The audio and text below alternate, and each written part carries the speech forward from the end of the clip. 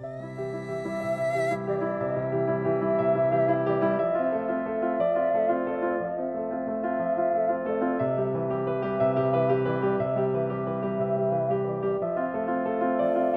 European paper-making history really begins in the early 12th century. Arches itself began in 1492 as one of a group of mills.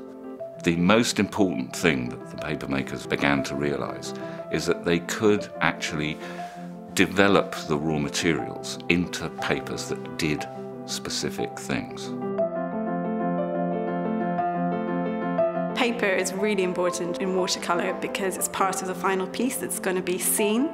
I like in my work to make sure the paper is really high quality, so it takes the paint really well and keeps the intensity of the colours.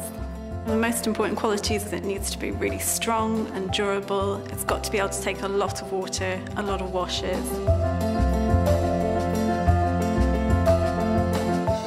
One thing that's very important, given that the painting will take 10, 11, 12 months, is that in month 6 you don't get any surprises that there's spotting where the colour is being absorbed unevenly. The process Arches follow guarantees that the paper will remain stable, and likewise all the Winsor and Newton colours are all light fast and built to endure. The important distinction of watercolour paper is that it has great internal strength, great surface strength, allowing an artist to work as vigorously as they might want to.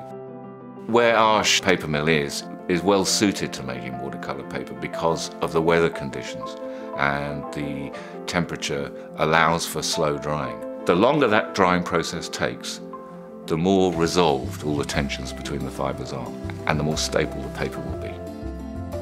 One of the things about watercolour is it isn't just the paper. The paper has to work, but so do the paints.